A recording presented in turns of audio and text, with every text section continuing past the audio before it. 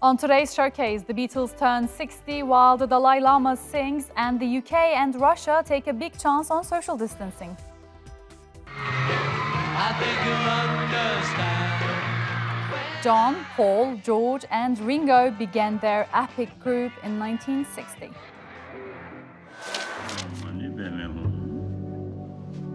The Dalai Lama releases a new album. And museums in the UK and Russia reopen despite COVID-19.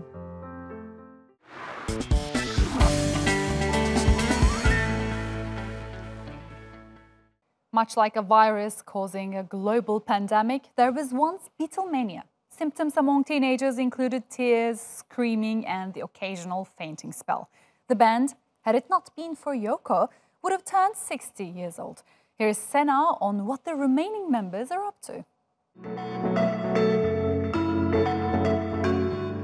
Quincy Jones didn't have the greatest impression of the Beatles, calling them the worst musicians in the world. The four lads from Liverpool may not be the best musicians ever, but in many ways, they're the most successful band ever.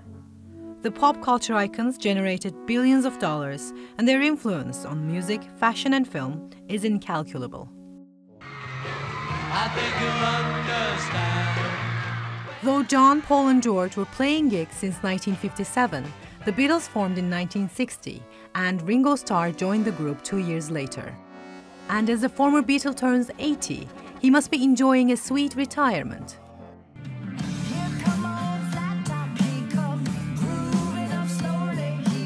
Except he's still rocking and rolling with a solo career, putting on a birthday charity show for Black Lives Matter.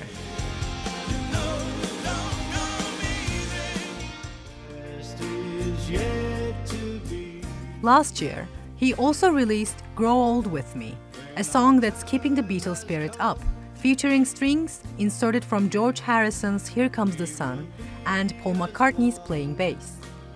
The lyrics were written by John Lennon, which were quite touching for Starr. So I thought, what I'm going to do is, I love the song, you know, the emotion of him talking, speaking for me. You know, he's been gone quite a while, but it's emotional to me. He was one of my greatest friends. I said, I'm going to do it. So I did my part, and we got Joe Walsh on the finest guitarist. He's a good pal.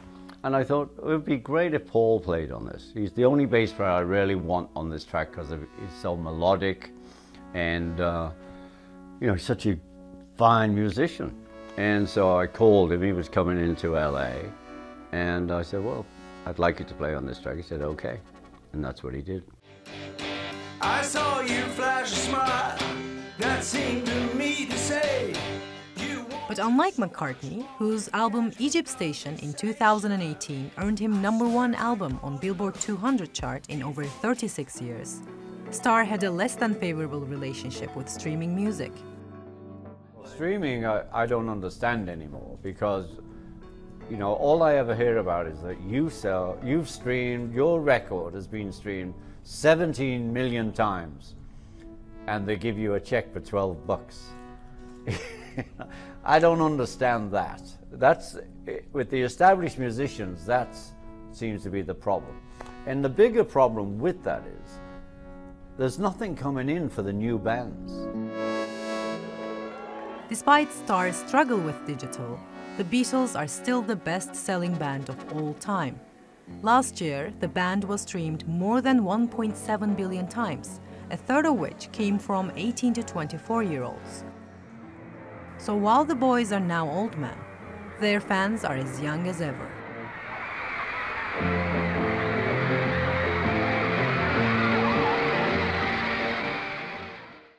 Let's talk to Michael Starr, author of the book Ringo, with a little help.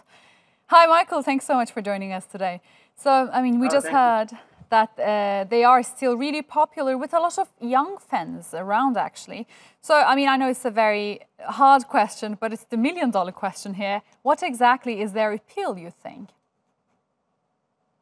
The Beatles were really, if you think about it, were really the first boy band in rock history. They were very funny. All of them had a great sense of humor. attractive, especially to young girls at that time. They were terrific musicians, and the songs that they produced and wrote were just unbelievably catchy. I mean, you think, I want to hold your hand, she loves you, help, I feel fine. I mean, this is the kind of music that people really hadn't heard at that time. And the genius of the Beatles, all four Beatles, and particularly the songwriting of Lennon and McCartney, we see now how great those songs were. We're still talking about it 60 years later, almost 60 years later. Just how catchy, and they were terrific musicians. All four of them melded together almost seamlessly, which is an extreme rarity in rock and roll. And it's that chemistry that really made them so special and continues to make them special as they're discovered by a younger generation of listeners. And would you say that they actually started a revolution in music because they were really connected with their fan base? They were. The Beatles were extremely connected with their fan base and were one of the first, if not the first, rock and roll group to have their own fan club. Of course, we saw the effects of Beatlemania, which made them the most famous rock group on the planet at a time when people were listening to Bobby Darin and Frank Sinatra. Along came these four kids from Liverpool with this unbelievable energy and charisma and ability to play their instruments with this, what they called the Liverpool beat, which had never really been heard before. Mm-hmm. They sort of adopted the American music styles of the blues and girl groups from that era, and the Everly Brothers, and turned it into their own sound. And of course, they had help in the studio doing that from George Martin and the technicians at Abbey Road.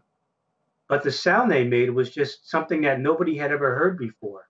And sorry. Yeah, and they were also talking about controversial topics in pop culture, and that was really novel back then, wasn't it? It was, particularly, they didn't start out that way. I mean, they started out singing love songs and, I want to hold your hand, she loves you, I feel fine. But as the Vietnam War took over in around the world, and especially in the U.S. and in England, John Lennon, who was the most outspoken of the four members, was outspoken about the war, and he was also asked about Christianity. And at one point, I think it was around 1966, he told an interviewer that the Beatles were more popular than Christ.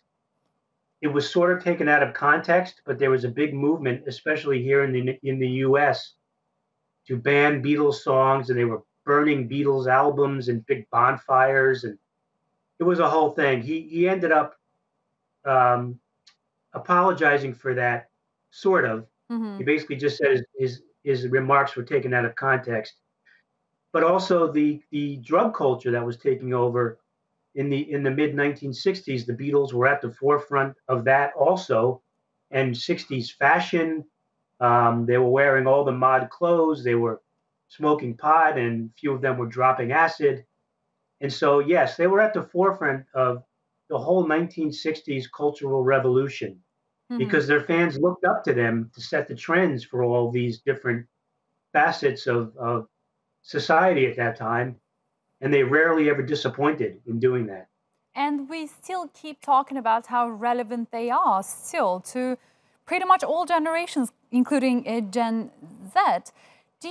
How long do you think will this continue? I mean, is there a shelf life for Beatles relevancy?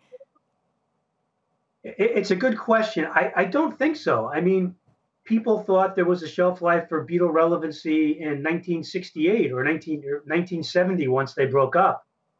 But it seems like their popularity has only continued to grow with each passing year, which is remarkable. They're sort of in that group with, let's say, Elvis Presley, where, I mean, there were two of the Beatles still alive. Two of them have unfortunately passed away. But Elvis died in 1977, and he's as popular as he ever was. And I think the Beatles will continue to be popular. particularly with Ringo Starr and Paul McCartney still touring, still making new music, and still with us to remind people of how special the band was. They're playing their old songs. Younger fans are discovering the Beatles on different platforms on the internet, YouTube. There are documentaries about them. Of course, their music it continues to stream worldwide, and it just has this sound that makes it um, sort of just like a touchstone for almost every country in the world. It seems to have a huge Beatles fandom, and I think that's only going to continue to grow exponentially as we move forward. And let's talk about Ringo Starr. You have worked on Ringo Starr. You've written a book about him. I wonder why you think he is important for Beatles. Well, it's funny because people when people generally think about the Beatles, of course they think of John, Paul, George, and Ringo, but it's always Ringo last, and I never quite understood that. He was such a big part of the original band, but I think it was because he didn't write many songs and he didn't have the songwriting talent of John Lennon and Paul McCartney and George Harrison, as he did later in the band's history. But Ringo was the backbeat of that band. You would not have the Beatles sound without Ringo Starr. And while he was the last member to join the original group, replacing Pete Best in 1962, he was so intrinsic to their sound. And John, Paul, and George hired him for a reason, because not only were they friendly with him personally, they knew him from Liverpool, they all grew up in the same area, but he was also known as the best drummer in Liverpool. Okay, so Michael, sorry to cut you off there, best drummer in Liverpool for sure. But do you think that if they kept the original drummer, would they still be popular, this popular, Beatles? I don't think so. I mean, that's one of those kind of arguments you could have in a bar. What if Pete Best was still the drummer? But Pete Best never really fit in, even though he was from Liverpool, he never really quite fit in with John, Paul, and George as far as their personality and their sense of humor and their take on the world. Ringo did. And as soon as he joined, the four of them just clicked. And as I mentioned, he had known them previously and had even played with them at several clubs in Hamburg, Germany in the early 60s. So they knew what they were getting. They liked him a lot. He liked them. And once they started performing together, it was almost like, who is this guy, Pete Best? It's almost like Ringo was with the group forever. And it just wouldn't, his sense of humor, the way he came across when the Beatles first came to the United States in 1964, he was the most popular band member. Yeah. It wasn't John, Paul, or George, it was Ringo. All right, Michael Starr, it was good to have you on our show today. Thanks so much for joining us. Thank you very much. It was a pleasure. Well, we've talked about their music. Next week, we'll look at Beatlemania at the movies. For now, let's move on to a different kind of album, one just produced by the Dalai Lama. Highness, we've been making the music for your album. Can you please explain why you accepted our request to do this with you? I think I can say the very purpose of my life to serve as much as I can. Tibetan Buddhist leader the Dalai Lama marks his 85th birthday with an album. Inner World contains 11 tracks of mantras and chants mixed with new music.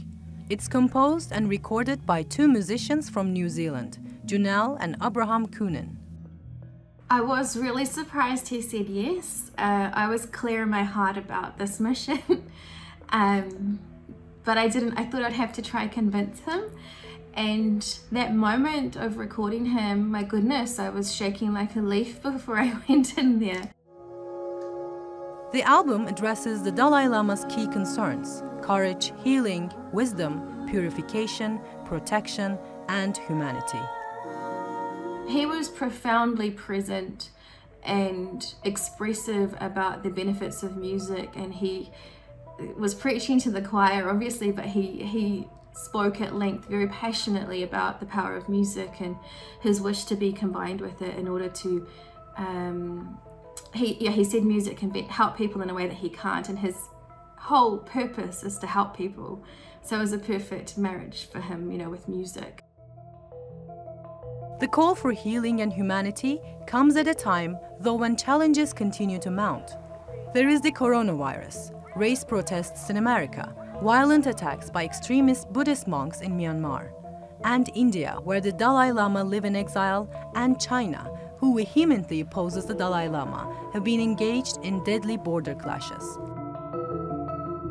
But Kunin says the Dalai Lama remains unwavered.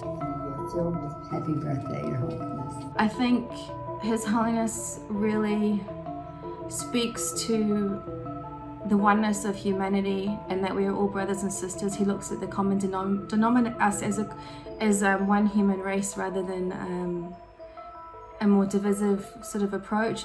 And I think that's so poignant. The album release also comes following the ongoing political tension around the selection of the next Dalai Lama. The Chinese Foreign Ministry declared in 2011 that only its government can appoint the next Dalai Lama, and whoever succeeds the 84-year-old exiled leader would not be given any recognition. So it's safe to say that the Dalai Lama's new album won't be topping the charts in Beijing anytime soon.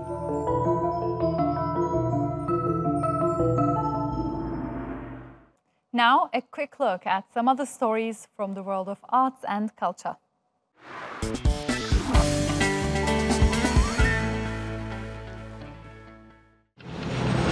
Don't worry about yourselves. You'll be okay. Kevin Rafferty, the co-creator of the Atomic Cafe, has died of cancer at the age of 73. Rafferty's 1982 documentary critiques American involvement in nuclear warfare.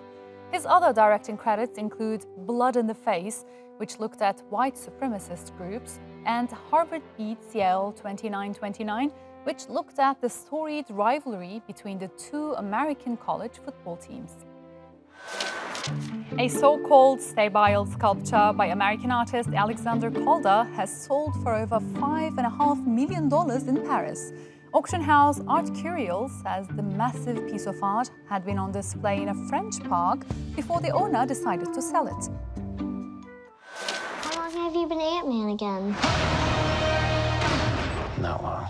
It just sort of happened. Marvel won't be cancelling the next Ant-Man sequel as feared. The movie's third installment will start production in June of next year. The coronavirus pandemic put the film's future in jeopardy. But apparently, work on the movie has only been postponed by several months.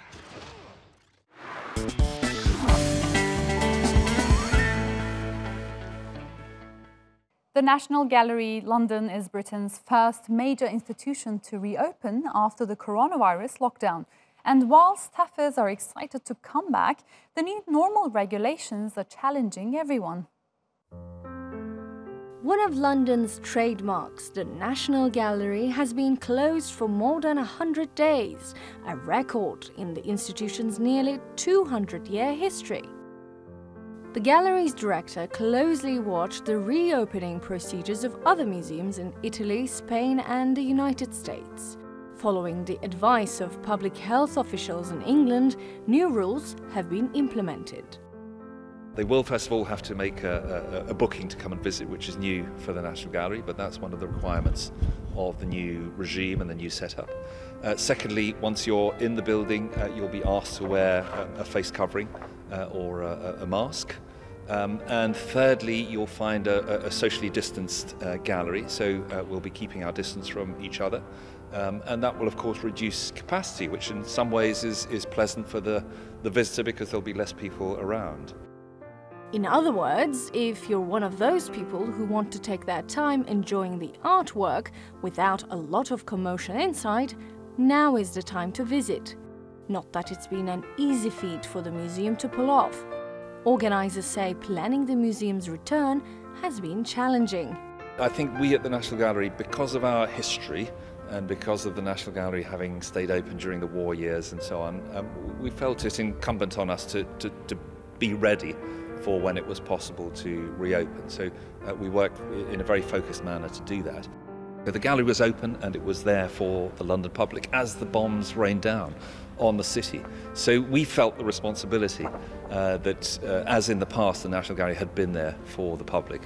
We wanted to be there when the opportunity arose to reopen. Even though it's free to visit the National Gallery, for the sake of managing the visitor numbers, people need to book time slots online. And because the opening hours have been reduced, they suggest you book ahead. Inside, foot-operated hand sanitizers, apps replacing audio guides, high-efficiency air filters and social distancing in the loo will be waiting visitors. It's perhaps not a huge price to take in a bit of art.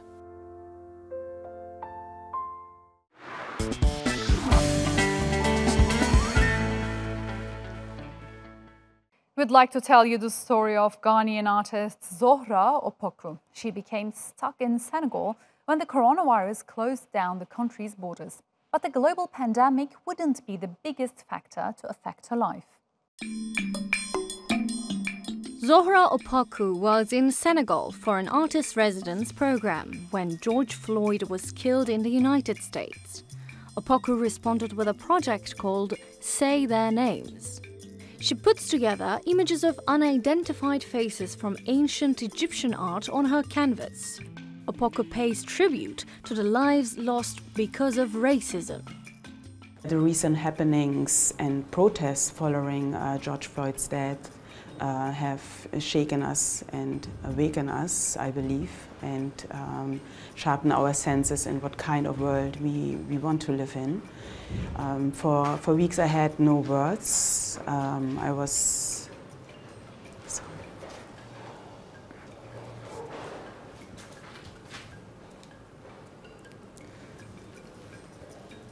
but I needed something to express my anger. I mean, my emotions, because this is ongoing and repetitive, and it's not something what I can just observe. I really have to do something about it. Before moving to Ghana, she grew up in communist East Germany. She says she didn't see any black people around until the wall came down when she was 13 years old. So her works heavily deal with identity and a sense of home. She says, through my personal background, I'm constantly referencing how identity can be transformed according to the place of our origin or upbringing. It was already very clear that I wanted to live in Africa, to also just experience who that is inside me, because I always felt like I try to be more, I don't know how to call it, be more white, you know, like just be more like the people around me. So, but being then in Ghana is like you can actually just express freely, like you are much more noisier, much more louder, you laugh more, you know, you dance more, definitely. And yeah, I mean, it's just like the life is like very, very different. The artist was diagnosed with breast cancer last year, and her works started to show a rising interest in death and the afterlife in the African culture. They also became more fragmented. She says her works are disconnecting the physical from the spiritual. After my diagnosis, I thought of my body as kind of dismantled because of all the procedures I was going through, and suddenly everything felt not anymore as part of myself. And I became really interested in stepping away from my photographic and screen printing norms by embracing just new ways of how I can apply those techniques in collages. So, while Opoku is stuck in Senegal, she says Africa has given her work a life with a different kind of soul. That's it on this episode of Showcase. Our YouTube channel, Insta and Twitter account has more from the world of arts and culture. I'm Elif Bereketli. Thanks for watching. Bye for now.